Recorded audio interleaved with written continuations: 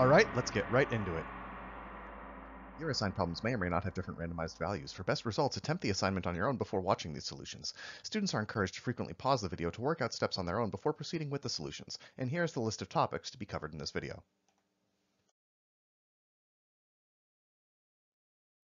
In our first problem, we're supposed to give an exact solution for x. Well, it's just a right triangle, so we can use the Pythagorean theorem. So x squared plus 11 squared is 18 squared. Squaring 11 and 18 and taking the difference, we have x squared is 203, so x is the positive square root of 203. That's all there is to it. Problem 2. What is the distance between the points 14, 16 and -1, -20? So I've plotted them here. 14, 16 is marked in red in the upper right, and -1, -20 in blue in the lower left. We'll just use the distance formula, so we need to compute delta x, the difference in the x coordinates, x2 minus x1, 14 minus -1, and delta y, the difference in the two y coordinates, 16 minus -20. The distance between them is now the hypotenuse of a right triangle because the Pythagorean theorem is the same thing as the distance formula. So d squared is delta x squared plus delta y squared, which is 15 squared plus 36 squared. So d squared is 1,521, so d must be the square root of 1,521, which happens to be exactly 39. Problem 3, let's write the equation of the circle centered at -5, 2, which has radius 19. So a circle geometrically is defined as all points a given distance, which we call the radius, from a given center. So we are given the radius and the center.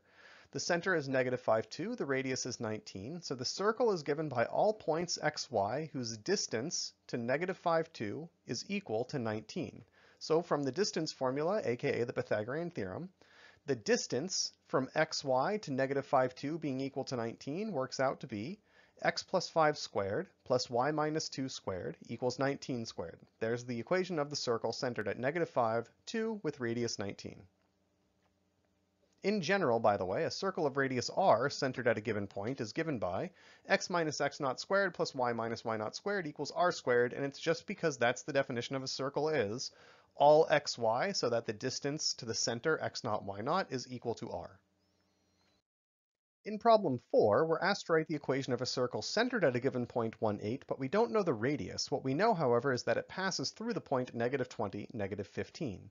So the equation of a circle with center x naught, y naught, and radius r would be x minus x naught squared plus y minus y naught squared equals r squared. We know the center, it's 1, 8. But what's the radius? Now we do know one point on the circle, so the distance from that point to the center must be equal to r. So r squared must be the distance from 1, 8 to -20, -15. Working this out, we get r squared is 21 squared plus 23 squared, or x minus x naught squared plus y minus y naught squared is r squared. Since we've computed r squared to be 970, and we know that x naught equals 1 and y naught equals 8, we have x minus 1 squared plus y minus 8 squared is equal to 970. Problem 5, convert the angle 4 pi over 3 from radians to degrees. So a full circle has 360 degrees, but it also has 2 pi radians. So to convert from radians to degrees, we're looking for some sort of conversion factor, x degrees per radian. But observe that 2 pi being a full circle, if you multiply 2 pi by x degrees per radian, you should get the full circle, 360 degrees.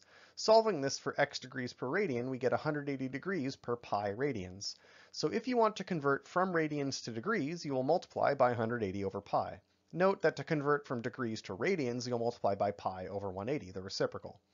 So we had 4 pi over 3 radians, multiply by 180 degrees per pi radians, and get exactly 240 degrees. Problem 6, convert 5 pi over 6 radians into degrees. Well, we know we just need to multiply by 180 over pi, and this works out to be 150 degrees. Problem 7, let's convert a bunch of angles from degrees into radians. So first 300 degrees. To convert from degrees to radians, multiply by pi over 180, and this simplifies to 5 pi over 3 radians. 40 degrees, when you multiply by pi over 180, simplifies to 2 pi over 9 radians.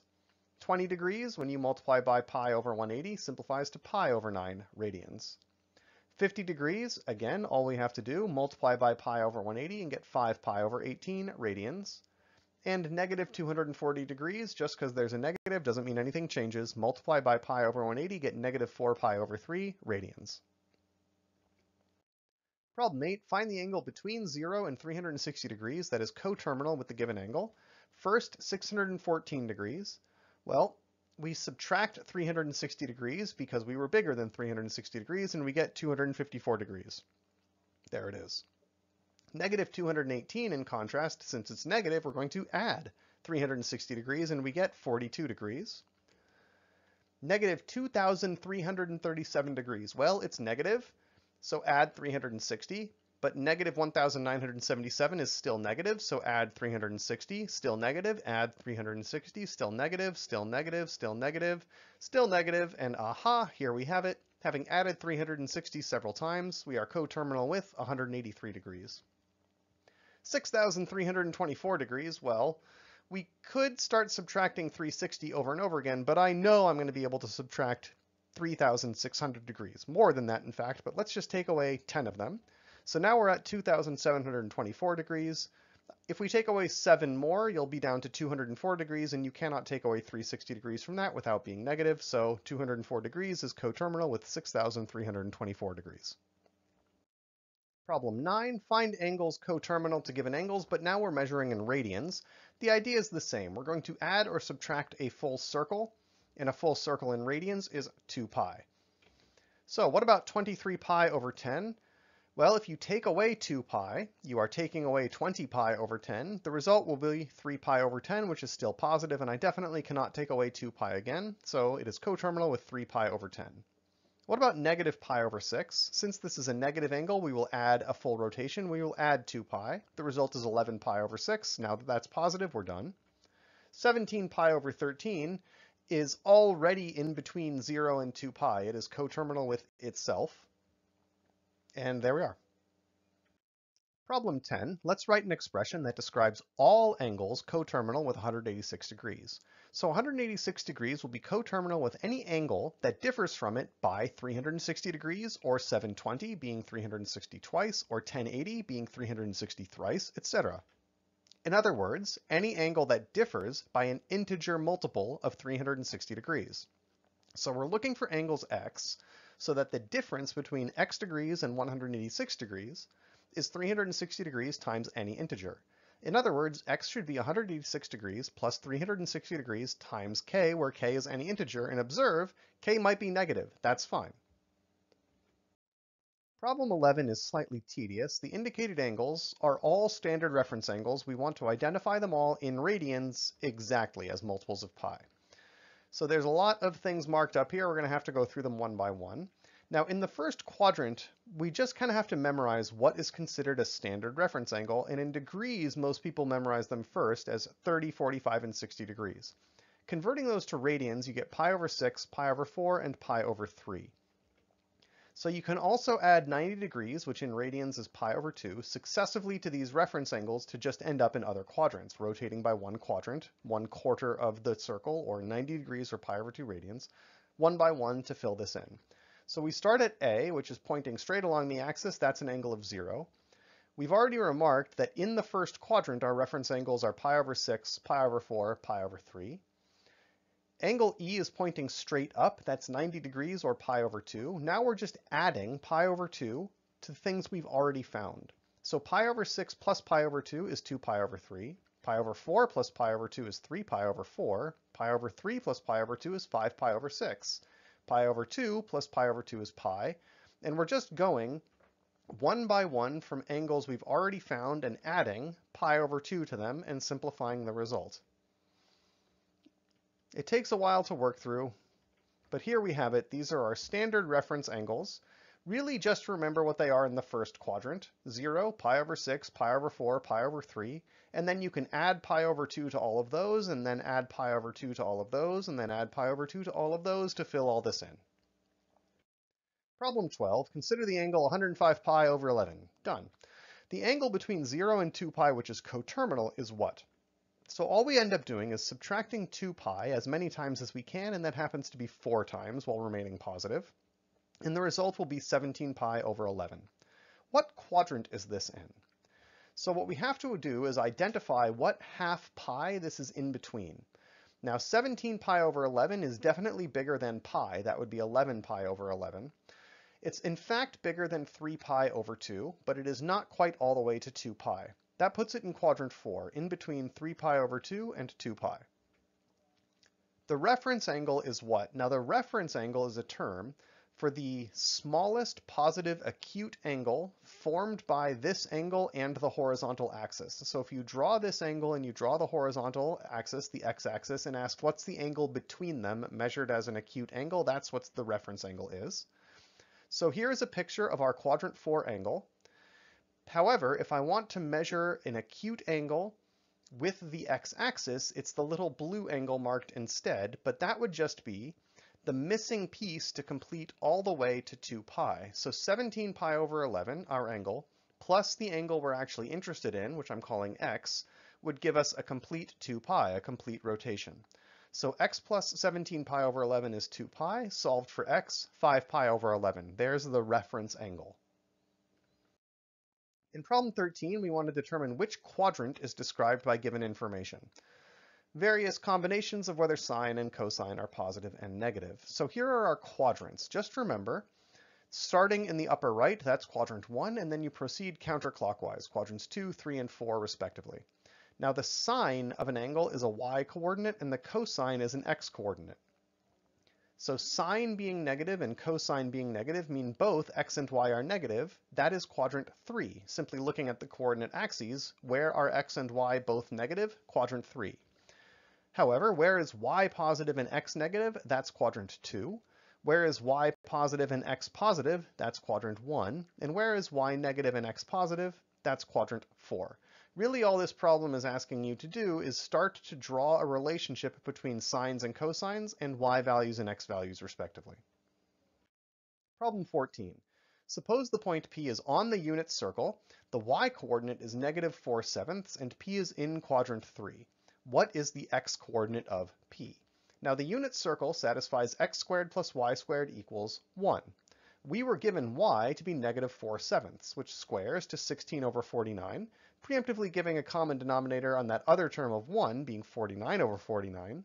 Subtract 16 over 49 from both sides and get that x squared must be 33 over 49, meaning x is plus or minus root 33 over 7. But we were also told we are in quadrant 3. And as we determined in the previous problem, in quadrant 3, x is negative. So we are taking the negative square root of 33 over 7. In problem 15, suppose the sine of theta is 1/3 and theta is in the third quadrant. Let's find the cosine of theta. So the y-coordinate is 1/3. We're on the unit circle, and we want to find the x-coordinate. We know the sine, the y-coordinate. We want to find the cosine, the x-coordinate. So x squared plus y squared is equal to 1. We were given y is equal to 1/3. Squaring, subtracting, we end up with x is plus or minus root 8 over 9. In other words, plus or minus 2 root 2 over 3. But we are in the third quadrant. The x-coordinate, aka the cosine of theta, will be negative. So we let the cosine of theta, or x, be negative 2 root 2 over 3. And in problem 16, if the cosine of theta is -3/4 and theta is in the second quadrant, what is the sine of theta? As we've been doing, x is the cosine of theta, y is the sine of theta, and the unit circle is given by x squared plus y squared equals 1. So given x equals -3/4, we plug that in, we square that, we subtract it to the other side, and we solve that y, in other words the sine of theta, is plus or minus root 7 over 4. But we were told we are in the second quadrant, and in the second quadrant, y coordinates are positive, so y, aka the sine of theta, is root 7 over 4. In problem 17, suppose you have the angle 150 degrees. Without using a calculator, what is the reference angle? In other words, what acute angle does it make with the x-axis? So here's a circle with the x-axis. 90 degrees would be straight up, another 60 degrees, that makes 150, but we're looking for an acute angle with the x-axis, so it's the missing 30 degrees here. So the reference angle is 30 degrees. In what quadrant are we? Well, looking at where we're pointing, we have positive y values and negative x values, that's quadrant 2. What's the value of the sine of 150 degrees? So it has the same y value as the reference angle because we do have positive y values in quadrant 2. So the sine of 150 degrees would be exactly the same as the sine of its reference angle, the sine of 30 degrees, which just looking up in a chart is 1/2. But what would the cosine be? Now in quadrant 2, x values are negative, so it will have the opposite x value as the reference angle. So the cosine of 150 degrees will be negative cosine of 30 degrees, which again, referring to a known chart, is going to be minus root 3 over 2. In problem 18, suppose theta is 5 pi over 6. What is the sine of theta? So here's our unit circle with our x-axis. Here's our angle of 5 pi over 6. We know that pi is halfway around the circle. That would be straight left. So this is pretty close. In fact, it's only off by 1 pi over 6. Pi over 6 is therefore our reference angle. So the angle will have the same sign because we are in quadrant 2. The sine of 5 pi over 6 will be the same as the sine of pi over 6. That's 1/2, just referring to a chart. What about the cosine? We're in quadrant 2. Cosines are negative, so it will be the opposite of cosine of pi over 6, so negative root 3 over 2. In problem 19, suppose theta is minus 3 pi over 4. What is the sine of theta? Again, here's our standard circle with our x-axis. Minus pi over 2 would be minus 90 degrees. That's pointing straight down. So how much further do we have to go? Another pi over 4, so halfway through the next quadrant. So here is our angle of minus 3 pi over 4. The reference angle would be this missing bit of pi over 4. Since we're in quadrant 3, we have negative y values. So compared to the reference angle, the sine of minus 3 pi over 4 will be the opposite of the sine of pi over 4, so minus root 2 over 2. What about the cosine?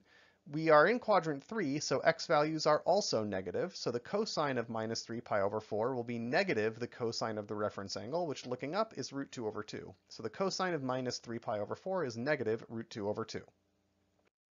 Problem 20, find the coordinates of a point on a circle that has radius 25 and corresponds to an angle of 285 degrees. Now in the unit circle, if you are looking for a point corresponding to an angle, that's just the cosine of the angle, comma, the sine of the angle. In a circle of radius 25, everything has been made 25 times bigger.